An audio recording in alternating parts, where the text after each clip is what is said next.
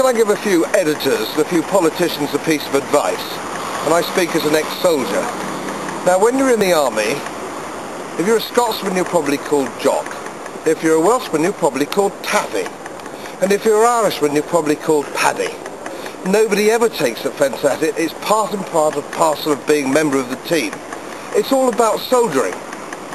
You cannot graft on ordinary liberal middle-class dinner table views onto the army. It's a completely different institution.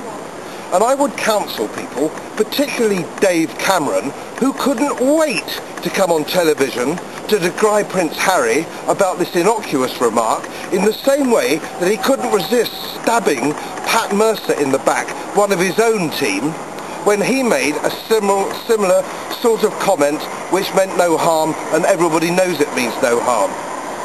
So this message to Dave Cameron, who turns up on Armistice Day every year with absolutely no medals on his chest whatsoever, before you start talking about an institution, I suggest you learn something about it.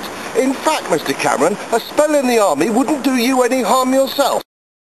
And before we start plastering the so-called Human Rights Act all over the army, let's think about some of the implications there. It simply doesn't work, so don't let's do it.